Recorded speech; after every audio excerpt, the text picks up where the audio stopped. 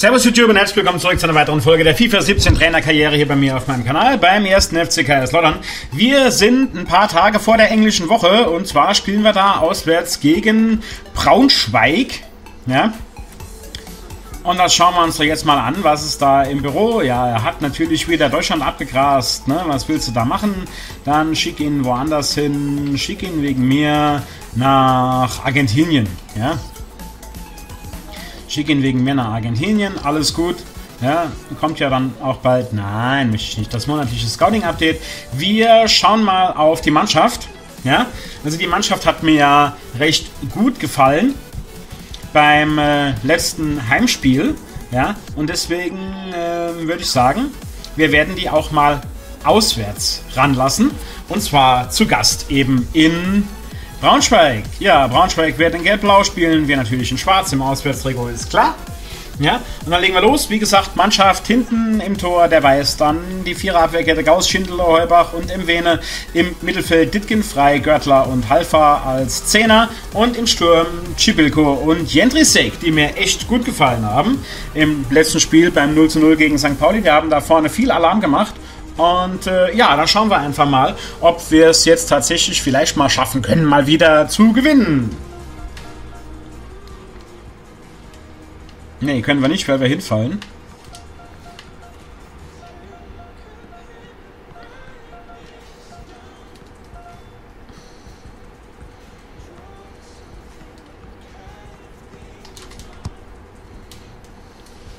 So. Dann schauen wir mal, da geht's los in Braunschweig gegen die Eintracht im Union Park Stadium. Da ist Braunschweig in Gelb-Blau. Und wir in Schwarz von rechts nach links haben Anstoß und auf geht's. Görtler. Ditken. Gauss. Wieder Ditken. Fehlpass. Probieren wir es nochmal. Mal gucken, ob ich wieder Sound habe. Ja, scheint wieder Sound zu haben. Da hat sich meine Capture Card kurz aufgegangen. Deswegen kurzer Schnitt im Video. Und Ball bei Weiß. Geht direkt weiter hier. Gauss. Frei. Alpha.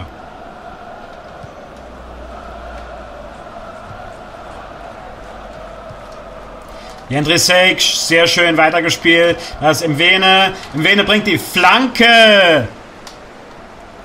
Ditken. Ditken kann auch mal schießen. Erste Ecke. Getreten von Halfa, wissen wir ja.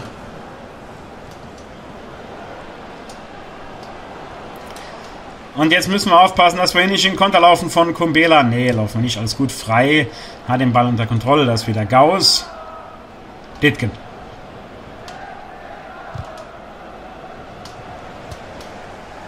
Immer ein Fuß dazwischen.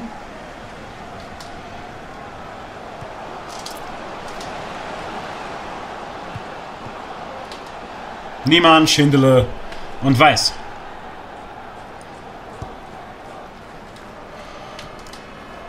Weiß mit dem Abschlag. Ball bei Moll. Will die Braunschweiger mit Kumbela. Hochscheid. Wieder Moll. Und vorbei. Abstoß Weiß. Wieder Moll, Nümann. Hochscheid. Schön aufgepasst von Tim Heubach hier. Einwurf für Braunschweig.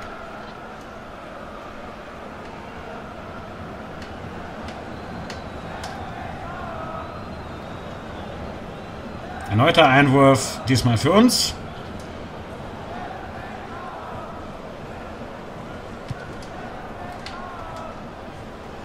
Mwene.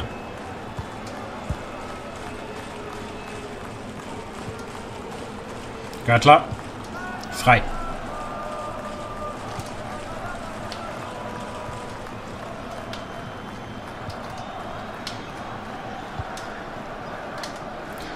Oh, schöner Ball, aber ein bisschen zu weit, ein bisschen zu steil. Korea. Reichel. Wieder Korea, wieder Reichel.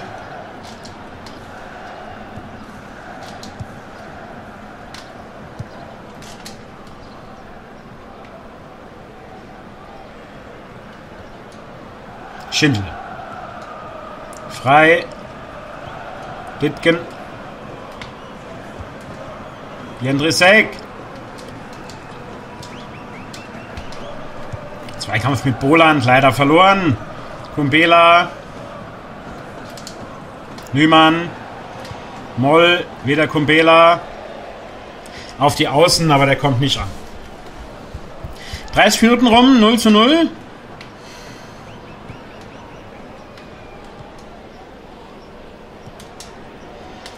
Halfa wieder im Vene, muss er draufsteigen, macht er auch, macht er gut. Pass kommt nicht dort an, wo ich ihn gern hinhaben möchte.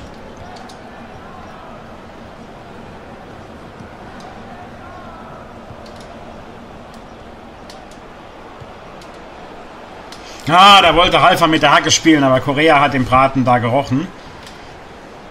Hochscheid. Wieder Korea. Schindele. Frei. Verliert den Ball an Boland.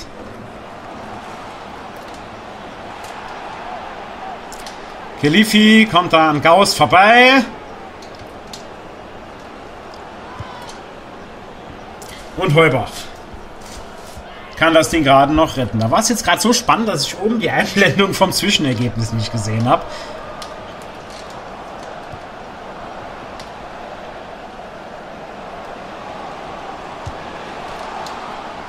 Und weiß. Kurz vor der Hälfte nochmal geprüft.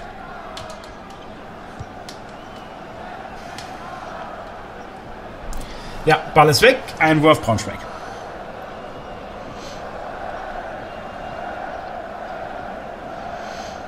Bis jetzt die erste Hälfte ein wenig ereignisarm, muss man da mal sagen. Außer jetzt hier der Pass für Kumbela. Da ist wieder Khelifi.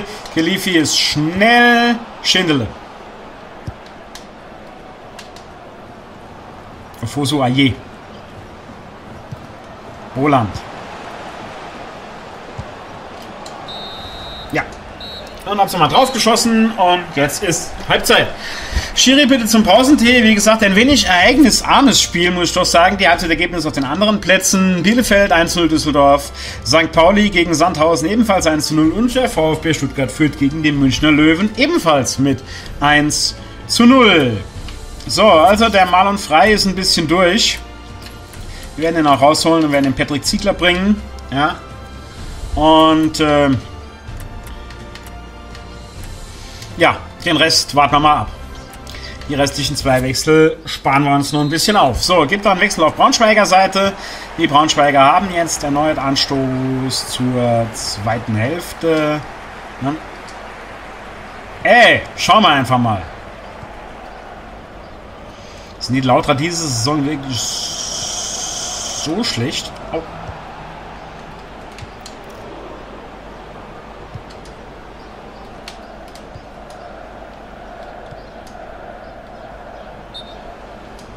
Ja, der liegt immer noch nach diesem Foul. Ja, tut mir ja auch leid.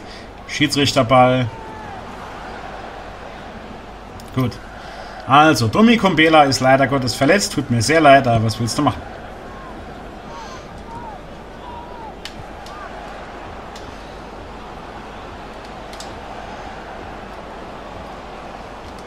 Schindele.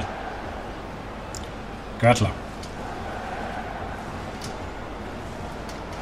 Schibilko. Ditken. Ditken! Ah, Ball landet bei Korea.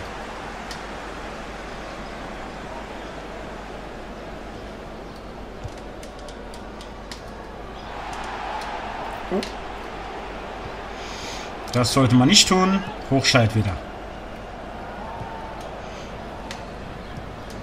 Vene, Schindele entschärfen die Situation. Gauss. Jetzt das Patrick Ziegler. Neu. Vielleicht kann er Akzente setzen. Görtler. Jetzt. Und lässt Vene mal laufen. Und Vene holt im Duell mit Hochscheid immerhin einen Einwurf raus.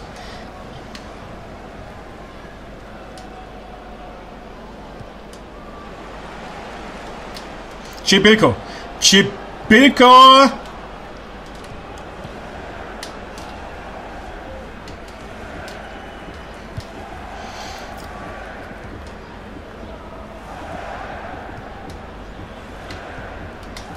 Oh, bis die sich gedreht haben hier.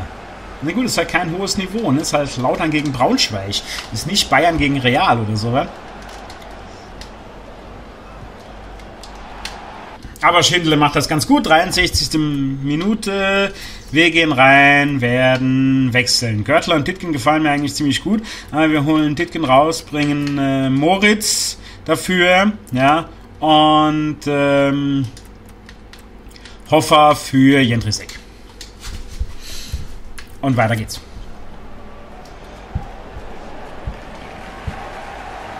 Erneuter Wechsel, auch auf Braunschweiger Seite. So, Wechsel sind durch. Weiter geht's.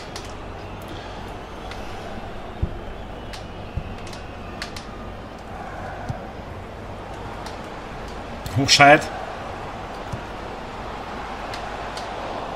Und Weiß. Gauss. Moritz. Halfa! Ball verloren, aber Moritz holt ihn zurück. Hoffer.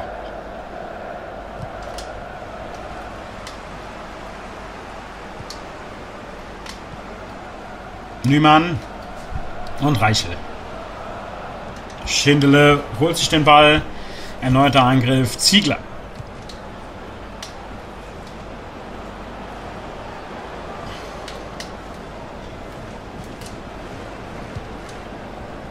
Pass kommt, aber nicht genau genug.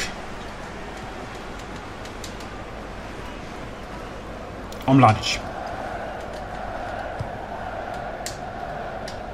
Schönfeld. Ja. Foul von Tim Heubach, gibt auch Gelb. Kann man verstehen. Ist okay. Ja, man kann schon mal ein gelbwürdiges Foul abholen. Es tut nicht so. Tut einfach nicht so, ja.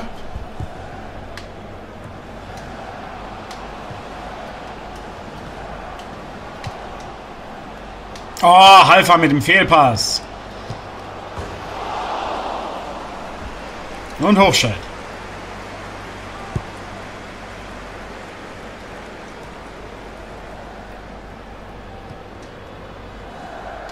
Hoffer. Hoffer. Immer noch Hoffer, holt einen Einwurf raus.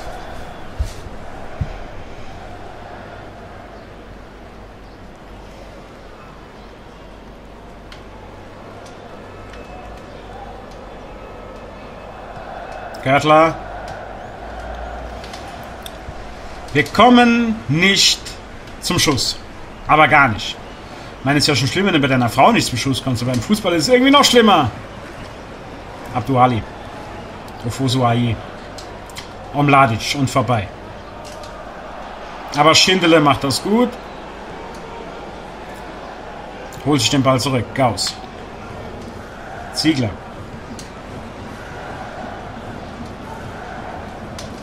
Oh Mann, ey!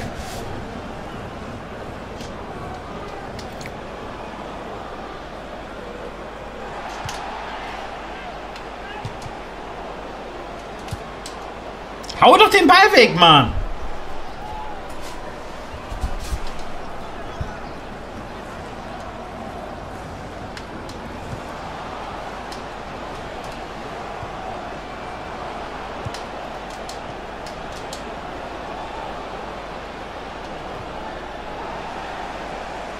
Ja, weißt du, ich krieg keinen Freistoß, oder wie?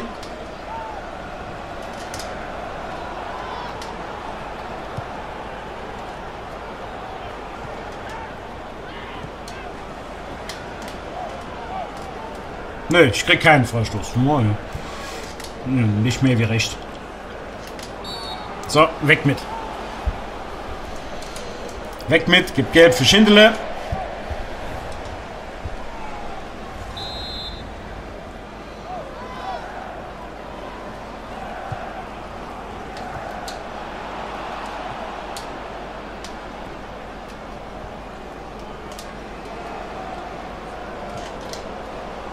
Ein bisschen Trikot gezogen, habt ihr gesehen.